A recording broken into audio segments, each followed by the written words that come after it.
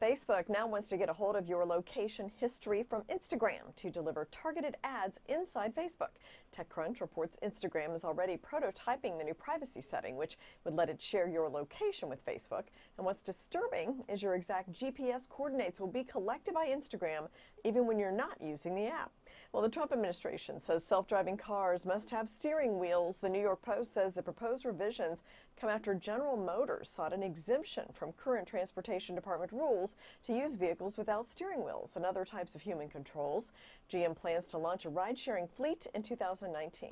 Well, virtual reality has shown success in helping people overcome substance abuse and addiction. A company called Virtual Rehab allows them to immerse someone into a virtual environment, and their decision-making and actions can be measured.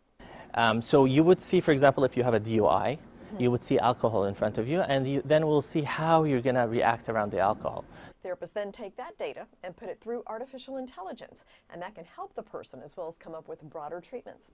Amazon's second headquarters race is still wide open, apparently. A BizJournals report says Amazon officials recently visited Miami to look at sites. Reports also said Amazon was recently in Chicago checking things out.